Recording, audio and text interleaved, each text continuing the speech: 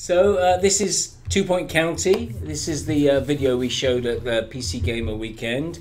It's been put together by Gary, and we're going to talk about it. It's me and Ben here. Hello.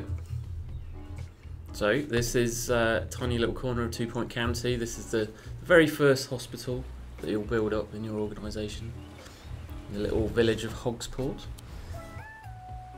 So into the first level. Now we've kind of messed things up a bit here. This is one of the early levels of the game, and but with more stuff unlocked than you would usually have. Yeah, a lot of stuff you're going to need to get further into the game. You're going to need to research, and you may unlock things with in different ways. In different ways, yeah. Completing objectives and things like that. So Gary's just putting together the very basics of a hospital. Reception, an assistant. Yeah, the assistants have quite a few different jobs actually, not just receptionists. Yeah, so. yeah. There's a few different things that they can contribute to around the hospital. Yeah, some very, very cool things as well. And they'll have needs like other staff as well. They'll have to go on breaks. You need to keep them happy. Yeah. So the old game that we made many years ago, Theme Hospital. I mean, I think the receptionist was just a robot that just never had any needs and size. And we kind of worked really hard on trying to add a lot more personality into the staff. Should we talk about the room building as that's on the screen?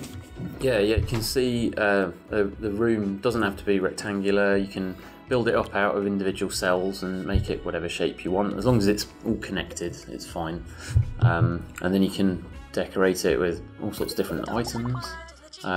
You've got essential stuff you have to put in there, but there are a bunch of optional items you can put in there. And as the game goes on, there'll be more of those kind of things unlocked. Yeah. And by having a more impressive room, you'll be keeping the staff happier who are working there.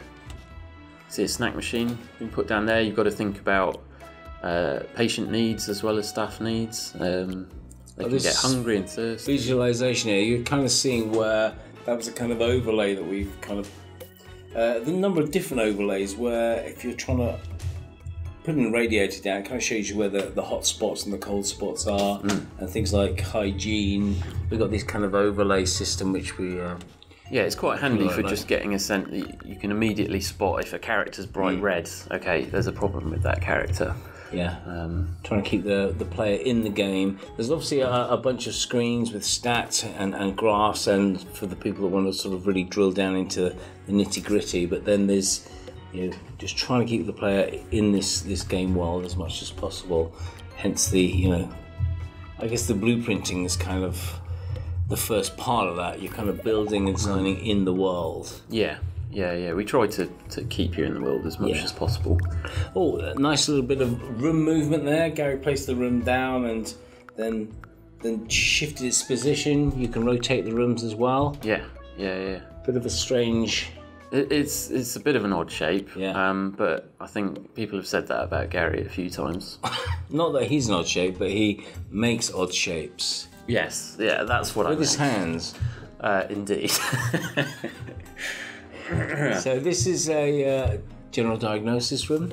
A bunch of... So that's going to be handy if the GP can't figure out what's wrong with the patient. They'll be able to send them there for a bit more investigation. So the flow of the patient through the hospital is try and find out what's wrong with them, diagnose them, maybe have to research their illness, maybe research different diagnoses for them, and then hopefully, ultimately, treat them. Or if you can't do that, send them home. You can see a few icons above people here as well, and a ghost. Ghost. We didn't put that in. No. What's that? That's emergent behaviour right there. Someone's died and gone to Ghostland. Yeah. So this is an operation, an operating theatre, a doctor getting ready. You see a nurse is still needed there, that icon above the room just telling you that... There's the nurse getting ready. It's, there's the operation. Operation having gone pretty badly by the looks of it. I love the fact that the guys, the patient's always looking at the doctor. Oh yeah. So you see, I think they need an anaesthetist, don't they? Well, that was something that just sort of came out, wasn't it? When Tim put in the looking at. Yeah, yeah. And then you're lying on the operating table. That's a nice X-ray. And this, cool. You can talk about the traits actually, Ben. Well, this doctor thinks of himself as being a bit of an entertainer, so he's going to have a little celebration after another successful X-ray. Yeah. So there's an MRI machine, and that's much later into the game. You're gonna need to unlock a few things, research a few things before you got those kind of diagnosis. Quite a powerful machine, but Here's the diagnosis machine here. The fluid analysis. Fluid analysis. So we missed him. He just spat into the spittoon. And now they're going to take a small blood sample. The sounds on this are actually very good. Yeah, you see the symbol on the door indicating all of the different fluids that they might examine. I noticed that last one. It's nice. The little numbers above their heads there. In fact, a lot of this stuff is still placeholder. We're still going through with the UI and stuff, and they've got a little number ticking down, but it's not going to be as crass as that, although I quite like it like that. But just giving you a sense of new rooms you might need to build. And how long these guys are going to hang around until they go sort this. So, the more of that you anticipate, the less of those icons you'd see in the world. They're just there to kind of prompt you to do things that you haven't already done. So this is The Curse of the Mummy, or what was your new one you said? Possibly premature mummification. Could be. Could be, Yeah. If you think one of your relatives has died and you go through the complex mummification process only to realise that they're just having they're a nap. all right, yeah. So been unwrapped there. Oh, she hasn't been cured though. Now, this is a person with grey anatomy there, just going through the process of colourification. Yes, I guess you could call it that. Chromatography. Chromotherapy. So red, green and blue dyes applied to them. And their clothes, of course. Somehow their clothes had grey anatomy as well, which is bizarre. It's all, That's a cute. But she's still got grey hair though. But you just... She's just old. Sometimes you just can't get rid of that. I like that nurse with the cool beard. That's pretty cool.